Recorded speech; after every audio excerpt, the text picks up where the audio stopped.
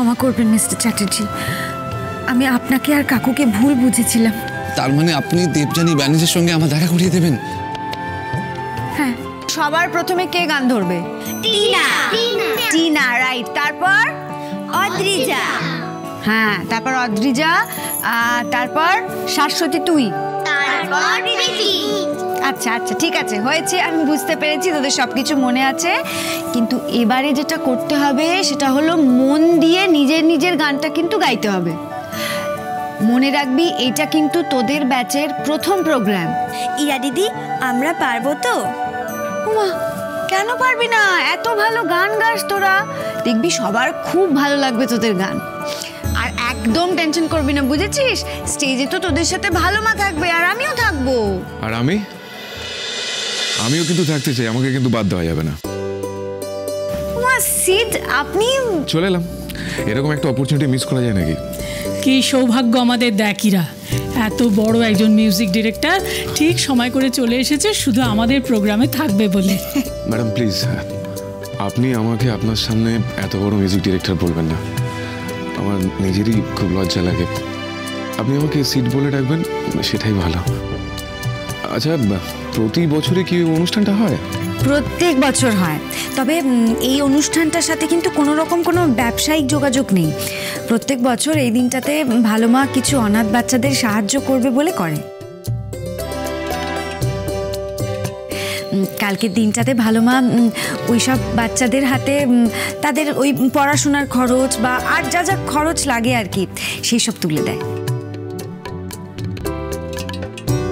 আর এই অনুষ্ঠান থেকে ওটা পুরো টাকাটাই ওদেরই কাজে লাগে। বাহ, এটা তো দারুণ ব্যাপার। আচ্ছা ভালো মা, বলছিলাম সিড যখন এখন আমাদের টিমে আছেন, তাহলে এই শেষ মুহূর্তের জন্য সিডি একটু ওদের দেখে নিক না। মানে উনি যেমন সুন্দর করে ওদের খুদগুলো ধরিয়ে দেবেন বা ঘষে মেজে নেবেন, তেমন করে তো আর আমি পারবো না।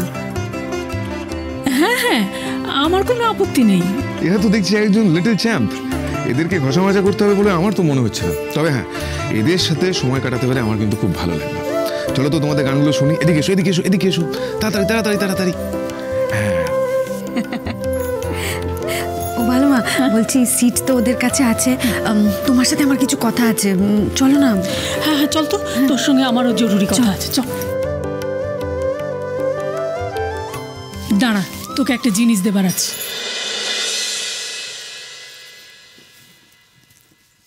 এই নে, এটা ধর।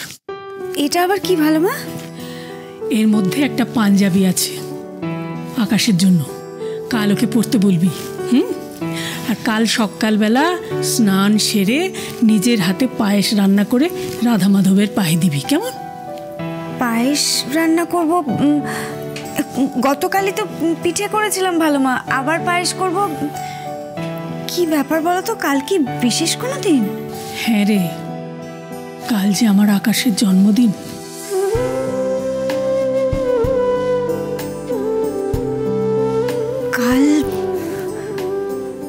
কাল মিস্টার চ্যাটার্জির জন্মদিন?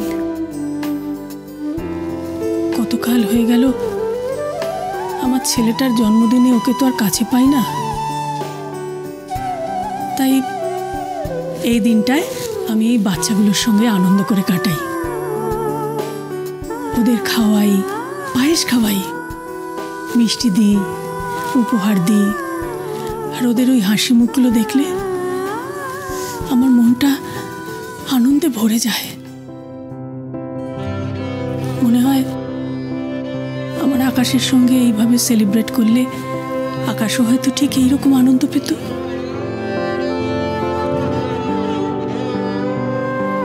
ইরা, তুই একটা কাজ করবি, আমার আকাশকে পায়েস রান্না করে খাওয়াবি তো? কি রে, কিছু বলছিস না যে? মিস্টার চ্যাটার্জিকে আমি পায়েস বানিয়ে খাওয়াবো না, তুমি খাওয়াবে। হ্যাঁ ভালো মা, তুমি নিজে হাতে তোমার ছেলেকে পায়েস বানিয়ে খাওয়াবে। কিন্তু তা কি করে সম্ভব? সে তুমি আমার উপরে ছেড়ে দাও।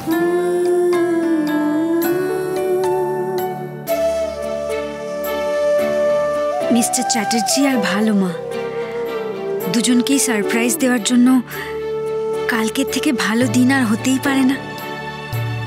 কাল মিস্টার চ্যাটার্জির জন্মদিনে ভালো মা নিজের ছেলেকে, আর মিস্টার চ্যাটার্জি তার নিজের মাকে ফিরে পাবেন।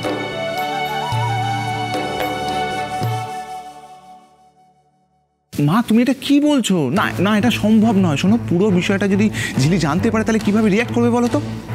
না, তুমি আমার কথাটা শোনো, যা করার ওকে না জানিয়ে করতে হবে। হ্যাঁ, আমি তো তোমায় বলছি। তাই তো এতদিন ধরে আমাকে না বলে তুমি অনেক কিছু চালিয়ে যাচ্ছ।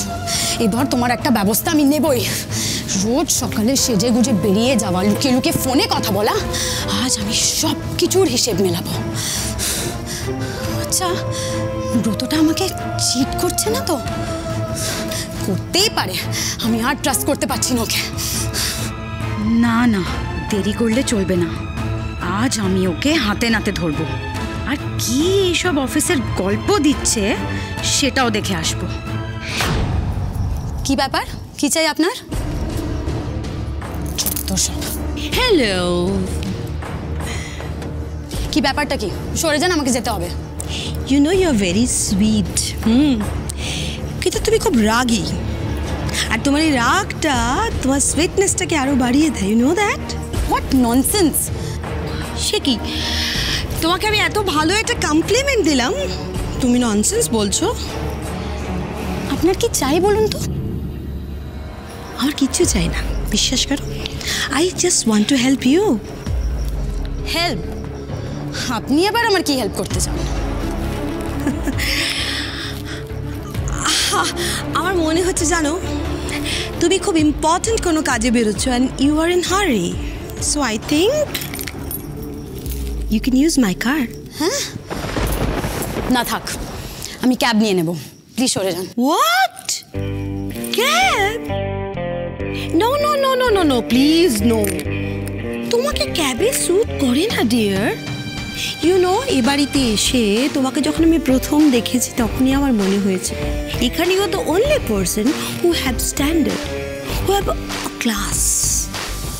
কি হচ্ছে ব্যাপারটা তো বুঝতে পারছি না। তুমি জানো, you look like a model. For your kind information, আমি মডেলই, আমি মিস ফ্রেশার্স। দেখেছো, জহুরি কিন্তু হিরে চিনতে ভুল করেনি, আমি কিন্তু ঠিক ধরে ফেলেছি। এনিওয়ে, প্লিজ ডোন্ট মাইন্ড, তুমি না একটু ওয়েট গেইন করেছো। হ্যাঁ, সো হোয়াট? এই আপনি সরুন তো, আমাকে যেতে দিন। না না, listen, you can use my gym. Gym?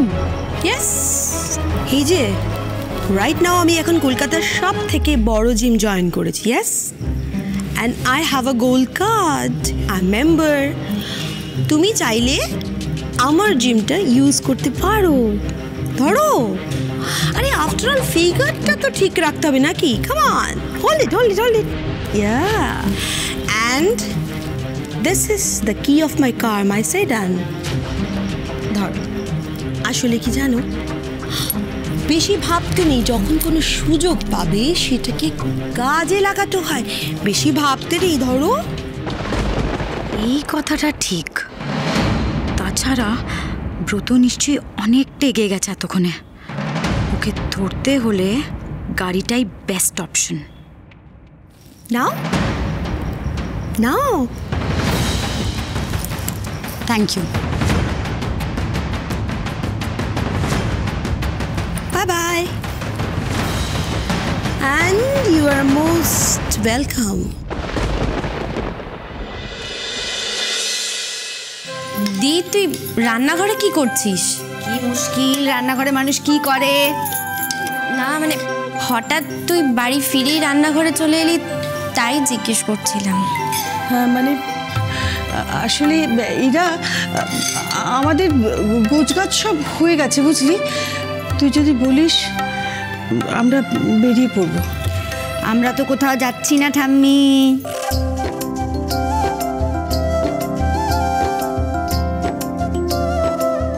এরা, তুই সত্যি বলছিস? তুই তোর সিদ্ধান্ত পাল্টেছিস? না, সিদ্ধান্ত ঠিক পাল্টায়নি, একটু আমাদের যাওয়াটা কদিনের জন্য পিছিয়েছে, মানে আমরা এখন কোথাও যাচ্ছি না।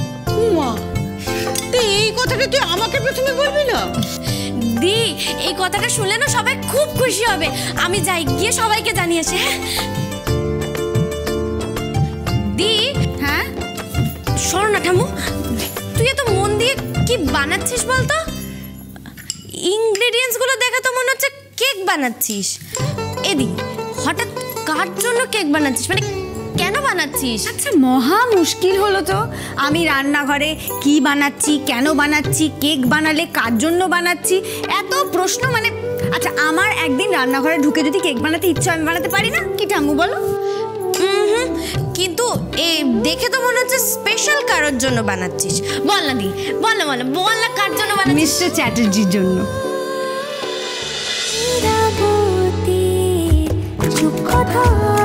চলো চলো চলো চলো চলো পাল্টাই।